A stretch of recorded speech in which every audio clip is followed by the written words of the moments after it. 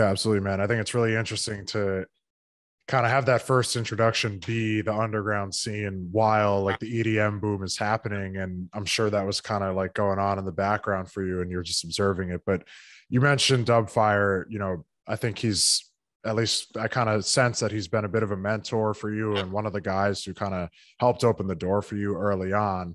I was wondering how you kind of initially connected with him and what that relationship's like.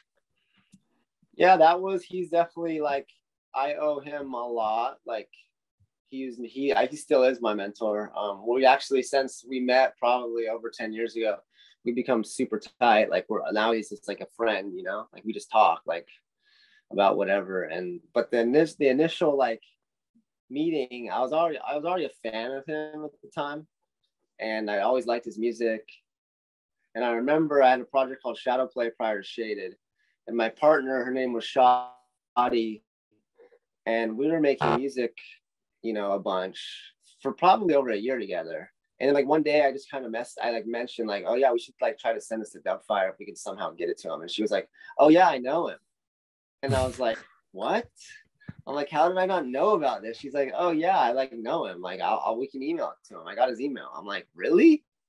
She's like, yeah, I like personally know him. So we started emailing him tracks, and he didn't respond for like, I swear it was at least 8 or 9 months. It's probably around there. And then out of the blue one day he hit us and was like, hey, I've been rocking these tracks. They've been killing it. Like, send me more. And I was like, this is so random. Like, okay. And the next thing you know, we signed like 4 EPs over the next like 2 years. No, more than that. Signed like 5 EPs over like 16 months or something. It was pretty wild how it just happened, And Yeah. that was how I met him. And yeah, ever since we've been just super tight.